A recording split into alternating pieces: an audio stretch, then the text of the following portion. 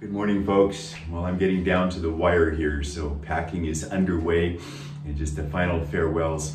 I've got behind me something that our pre-K class made. You can see that clearly. It's a bunch of smiling little cats.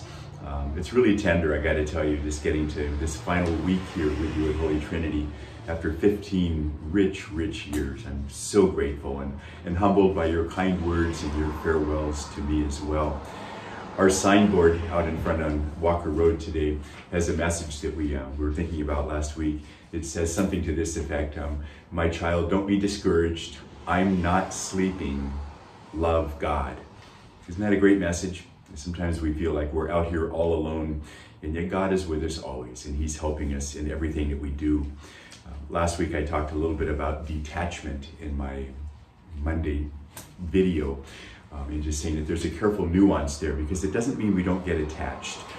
And I think attachments are a gift from God. And the real tragedy is when we don't allow ourselves to get attached, even knowing that those attachments will always come with pain. So that's part of the trust walk that we know, and that's part of living this side of heaven, where nothing is complete and nothing is absolutely lasting except our faith in God. And God is not sleeping. He's with us every moment. So I'm going to leave you today with just a few lines from that Litany of Trust that I've shared with you a number of times, that I personally find so fruitful in my own life, is just kind of a landing point when I find myself anxious and just dealing with all the unsettledness of change. So listen to some of these lines. That you are continually holding me and sustaining me and loving me. Jesus, I trust in you. That not knowing what tomorrow brings is an invitation to lean on you. Jesus, I trust in you.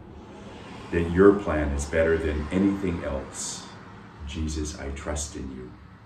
That you always hear me, and in your goodness always respond to me. Jesus, I trust in you. That you give me all the strength I need for what is asked. Jesus, I trust in you. That I am your beloved one. Jesus, I trust in you. So folks, God bless you. I look forward to walking through this final week with you. Have a good week yourselves. Bye-bye.